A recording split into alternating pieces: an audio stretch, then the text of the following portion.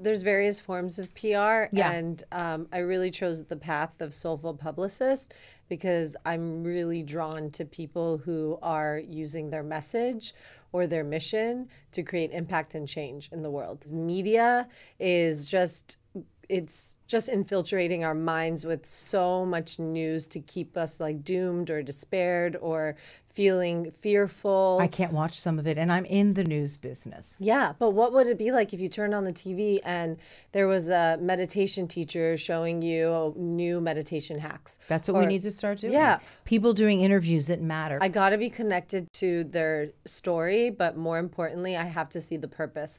If I don't know the purpose of what I'm doing, then it's really hard for me to have fuel to create what I'm creating.